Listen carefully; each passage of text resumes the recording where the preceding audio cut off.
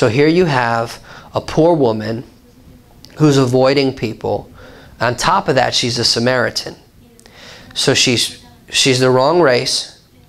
She lives in the wrong neighborhood. She's had a hard life. She's had 5 husbands. She's shacking. So the guy she's with now is not her husband. She has to get her own water. She's broke. And she's marginalized from society. And Jesus chooses to go after her. This is probably one of the lowest people in the social class of Jesus' day. This is definitely not, let me try to get a business meeting with you. This is like, I'm going to have to go out of my way for you. And so Jesus does. Jesus tells her in verse 7 and 8, give me a drink, which means as a Jew, her uncleanness wasn't an obstacle for him. It was an opportunity for him. What would have been a wall for others was a bridge for Jesus. Fear builds walls. Love builds bridges. In verse 8, we learn that Jesus sent his disciples to buy food in a Samaritan city. So when Jesus said, it is not what goes into a man that defiles him, but what comes out of him that defiles him, he really meant it. Now, the woman is about to go into the real heart of the matter, and the heart of the matter in those days are the same matter that we're dealing with in our days. And she was about to get into the issue, and the issue is sexism and racism. She says to him, I'm a woman and you're a Jew. Which means, first of all, your people don't deal with my people, number one. Number two, you're a man, I'm a woman. So there's 2 walls here that Jesus steps over to minister to her. The Samaritan woman addresses the issue of sexism and racism. Then Jesus starts to talk about himself. Watch this. In verse 9, the Samaritan woman said unto him, how is it that you, a Jew, ask for a drink from me, a Samaritan woman? For the Jews have no dealings with the Samaritans. Jesus answered her, if you knew the gift of God. So she's addressing racism and sexism, and Jesus begins to talk to himself. That is, Jesus is the only answer for racism and sexism. Anything that would try to take someone and put them less than you or put them lower than you, the only thing that equals the playing field is Jesus. She's talking about the issue of the day, and he's talking about the solution. She's talking about the problem. He's saying, right here. Now, we see in Ephesians 2:16 that the cross slays racial enmity. Jesus was not alone with this woman. Now, there have been some people who use this scripture to push on the fact they think is the fact that Jesus was alone with women. It's incorrect. Jesus was not alone with this woman. And I'll tell you why Jesus wasn't alone with this woman. Jesus was not alone with this woman because if he was alone with this woman, we wouldn't have this story. John carefully writes in 1 John 1:1 that the things that he wrote, he heard, saw, looked upon, and handled concerning the word of life. So John is not regurgitating a story he heard from someone else. He's telling you what he saw with his own eyes. See, if you look very carefully in the Gospel of John, there's things that John picks up on that other people don't get. John 17, he sees the Lord praying. John, when others are asleep, John is engaged. Those who press in and those who will hang in there, those who wait a little bit longer, those who will be a little bit more patient, those who will, just kind of go the extra mile will get more. It's not called striving. It's called loving God with your strength.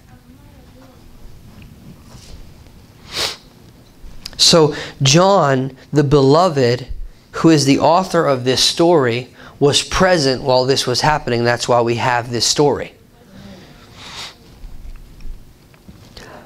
In John 14, Jesus says, I will give you a drink and it'll become a well. Paul said that we were made to drink of one spirit. So when Jesus is saying you will never thirst again, he's saying you will never thirst for anything else. Here, Jesus is talking about a change of appetite from the inside out. Eternal life is to know God, and when we know God, we are thirsty for different things. In verse 15, she's still talking about natural things. She's still saying, you know, you don't have anything to draw with. She's still not cognizant to what is really happening. She's there, but she's not really there. What is interesting, what I think is, at least what I find is interesting, is as he begins to, you know, well, we'll watch. In verse 16, Jesus gets down to business and says, go call your husband. The woman shares half of the truth. She says, I don't have a husband. She didn't throw out all her cards on the table. She said, I don't have a husband. She told half the truth. Jesus told the whole truth. Jesus had a detailed word of knowledge about her past and about her present situation. The woman makes a personal conversation a religious debate. Jesus is talking about her dysfunctional relationships and about the sin in her life, and he's doing it because he loves her. He's not doing it because he's trying to shame her or he's trying to embarrass her. He's engaging with her, and he's putting his hand on her pain because that's the thing that will stop her from drinking, and he wants to give her a drink.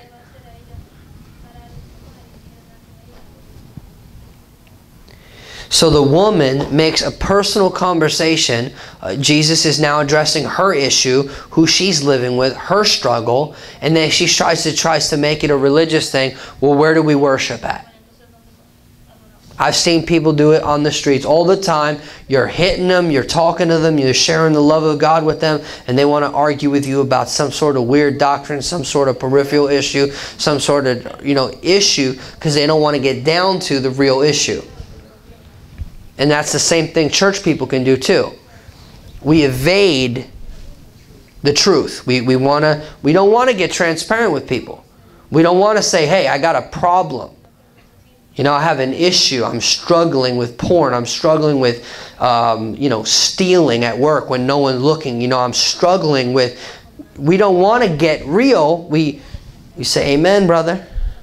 But the breakthrough happens when we get real. Now, in verse 21, Jesus explains where people worship no longer matters. Now, this is a very, very touchy thing. You guys have to understand. God's name is written in Jerusalem. It is the city of the great king. There is profound history. God himself has ordained this temple. I mean, when Jesus is saying these things, guys, these are radical things where people wanted to kill him because he was bringing in a new message in a new way, and people couldn't handle this. This was really like you've got to understand. He's saying, okay, the first 1,500 years up until now is now becoming irrelevant because everything is about to change. And everything that was a type and a shadow and a picture is standing before you today, and I'm here to change things. See, in the Old Covenant, the Old Covenant is the preservation of a seed. The New Covenant is the revelation of a son. The Old Covenant was shadows. The New Covenant, the true light, shines in our hearts. The Old Covenant was Moses' face had to be veiled. The New Covenant is we with unveiled face beholding the glory of God in the person of Jesus Christ. The Old Covenant, you touch a leper, you get sick. The New Covenant, you touch a leper, they get cleansed. The Old Covenant, you had a mediator who was imperfect. The New Covenant, you have a perfect mediator. The New Covenant is with a better mediator based on better promises. So when we look to the Old Covenant as a high watermark, we're selling ourselves short, which is the original temptation Satan brought to them in the garden. And we're still buying it. So, Jesus comes with this message of like, things are changing now. He's like, now things are changing. Like, all right. Now, God was requiring something different. Worship is about Jesus. Jesus is modeling worship, but he isn't singing. Now, I loved our time earlier. I live with the worship team. I love it. Except, worship is not limited to singing. Singing is a part of worship. Singing in and of itself is not worship. In fact, the person who knew the most about worship didn't even play an instrument. And the only time he sang a song in the Gospels is when the cross was before him. And the tradition is that Jesus sang on the Mount of Olives with the cross before him. This is the day that the Lord has made. Let us rejoice and be glad in it. That's what very, very, very smart, really educated people believe. That was the song he sang with his disciples with the cross before him, overlooking the city of God, standing on the Mount of Olives, singing, "This is the day that the Lord has made. Let us rejoice and be glad in it," as he was going to walk into Jerusalem and offer his life for the sins of mankind. So, and we can't even fully prove that that's the song that he sang. That's just what really smart people think. Worship, watch this, is not about your geographical location or your denominational affiliation. Worship is about crossing cultural, racial, and religious lines. It's about loving the person in front of you. Worship is intentionally pursuing what others avoid. It's about reaching out to the poor, the marginalized, the disenfranchised. Worship is about being led by the Holy Spirit and speaking God's word into those people who have not heard. Amen. Jesus is going to go and tell her about worship. How can he be telling her about worship if he's not demonstrating worship? When he brings it up, it's because he's been demonstrating it. 4:22, Jesus tells the Samaritan woman that they don't know what they worship or what they are doing, because salvation or rescue is of the Jews. Jesus steps on everyone's toes. He doesn't just step on the Jews' toes. He steps on the Samaritans' toes as well. He says, "Lady, your people don't know. You don't know what you're talking about. Stop." Have you ever heard someone say, "Stop that. You don't know what you're talking about"? Jesus is, if he was from New Jersey, he'd look her in the face and say, "You don't know what you're talking about. Stop." He's saying, you worship what you don't know. Meaning, the law was given to the Jewish people. They were the ones who have the ordinances of God, who have the commands of God, who have the word of God, who are testifying of Jesus. He's saying, lady, you don't know what you're doing. You have no clue. You people and your people don't know. But what does he see? He sees her sincerity. And her sincerity is what brought out what she needed to know. His goodness and her sincerity. 4:23, in the midst of this conversation, Jesus knows what the Father is doing. Jesus knew the Father was looking for worshipers. Again, we want to do something, but God wants to make us something. We want to change the world. God wants to get the world out of us.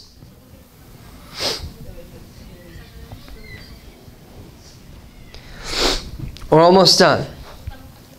True worshipers worship in spirit and in truth. That is only possible in Jesus. Watch this. The Jews worshiped in truth, but not in spirit. They had the Word of God. They had the ordinances of God. They knew, like, kill the bull, kill the lamb, do this, do that. Like, they knew to the letter what God required, yet their heart was not in it, so they didn't do what God required. The Samaritans worshiped in spirit, but not in truth, because they didn't know the ordinance of God, the laws of God. They did not know to the same degree that the Jews knew. So you have a group of people, and you have the same group of people in the body of Christ today. You have spiritual people who are emotional, who fly around the room, who are crazy, who are passionate, but they're like a city with no walls. All spirit, no truth. They're weak. They can't stand temptation. They're not strong. They can't tell you about their faith, but they're passionate and they're sincere. And then you have other people, they know everything about the Bible, they know everything, they know everyone who's wrong, they know why those other passionate people are wrong, they know why everyone's wrong, but they don't do nothing. What Jesus is painting a picture here is it's actually not one or the other, it's both. It's not, you know, swing from the chandeliers and live like the devil. Right? It's be passionate, be holy. Be led by the Spirit, know the Word of God. Hold fast to the truth, walk in the Spirit. And so he's saying, what Jesus is saying, what this is saying, he goes, listen, the Jews, you guys, they don't get it. The Samaritans, you guys don't even know, because salvation, rescue is of the Jews. So you guys don't, you don't even know. Like, you should, in other words, that woman should be happy that Jesus was talking to her. But what we see is this beautiful picture of spirit and truth worship is only possible in Jesus. The religious law, all of the ordinances, all of the sincerity that humans have is simply not enough. It needs to be in Jesus, because in Jesus and only in Jesus can we worship in spirit and in truth. Amen. Only in Jesus can I offer something that is acceptable to God. God only deals with humanity through His Son.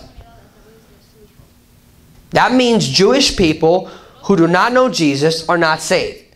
That means Buddhist people who think they're praying to God are not praying to God. God does not hear them. That means Muslims who bow down 5 times a day and pray to Allah, they're not talking to the God of the Bible. He doesn't hear them. The only way God engages, relates to humanity is through His Son. And the only way the body of Christ can offer worship in spirit and in truth that is acceptable, that is pleasing to God, is through His Son. Now, what's interesting here is the Father is seeking worshipers, not worship. Are you following me? But the word there is not, it's the word prostration.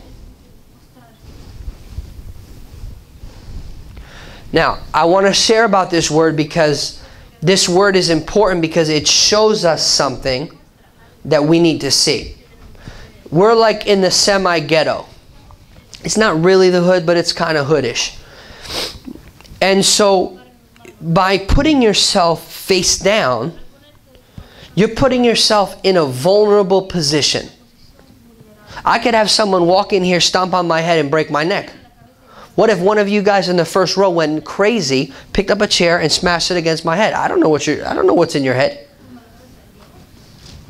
I've already watched people pick chairs up and hit people with chairs. I mean, I've seen all kinds of crazy things. So, I mean, you know, in common language, by me sitting here, laying on the floor, I'm taking a risk.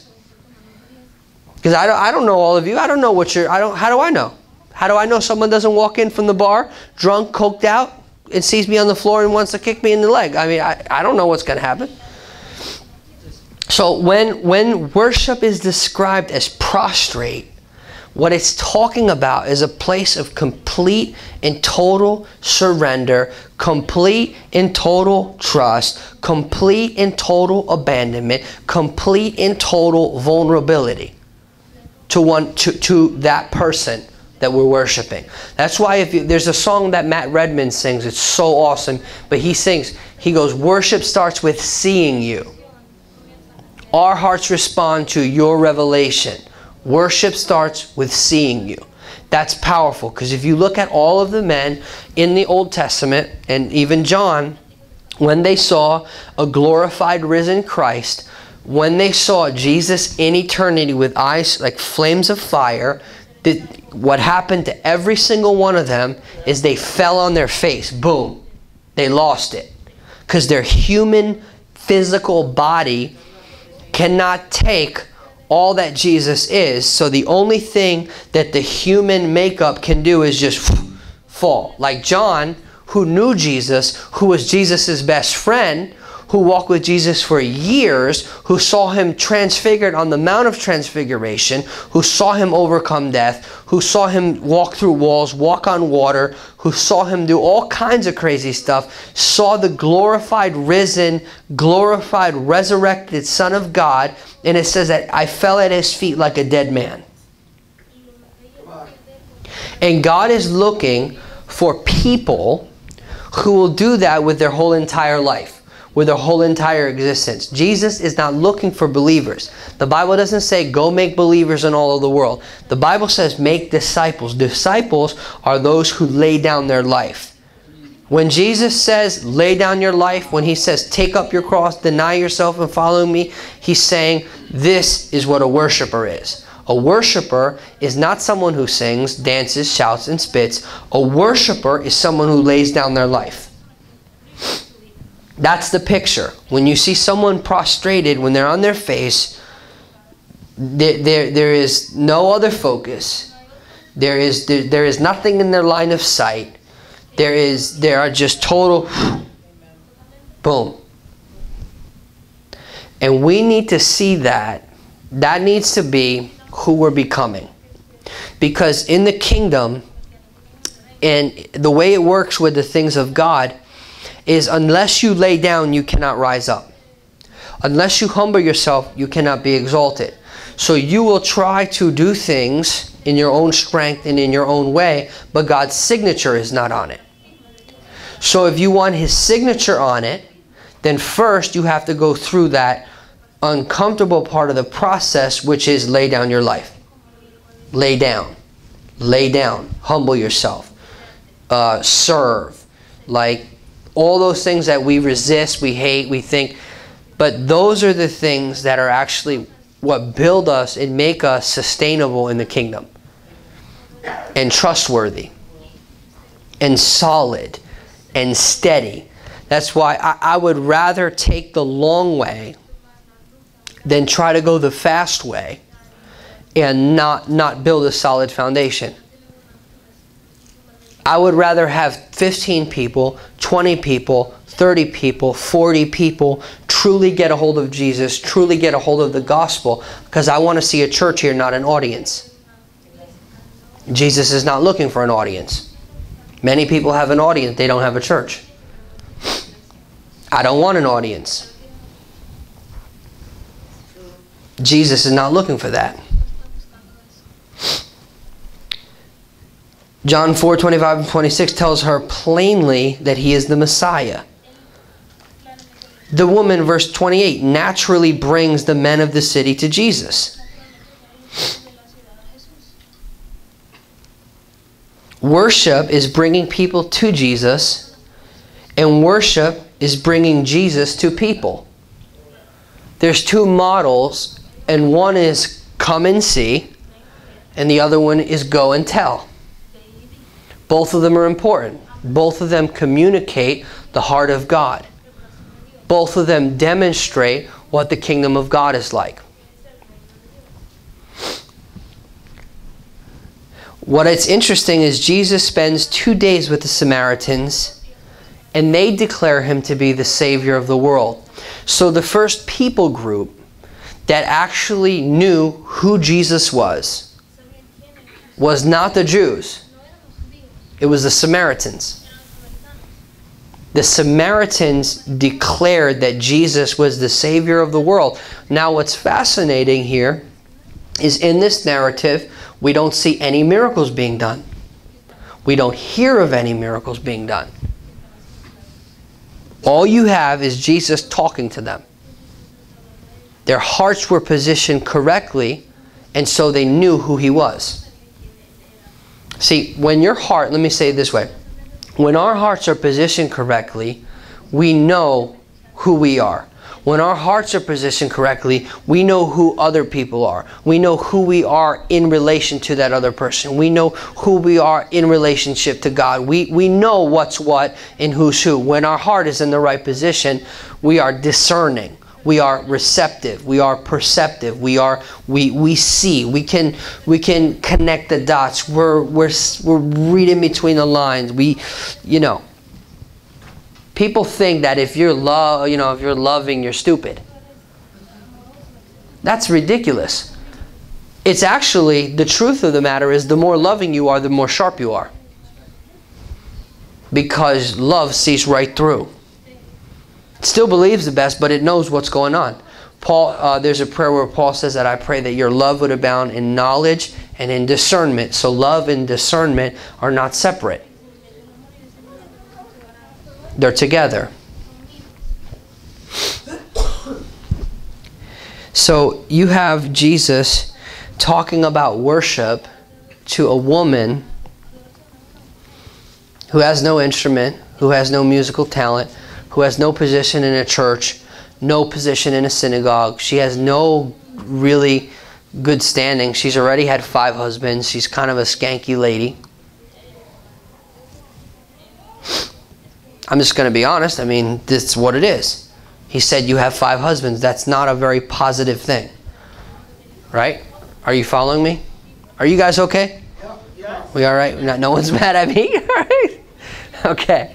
So you have this marginalized outcast that Jesus decides to reveal what the Father is actually looking for.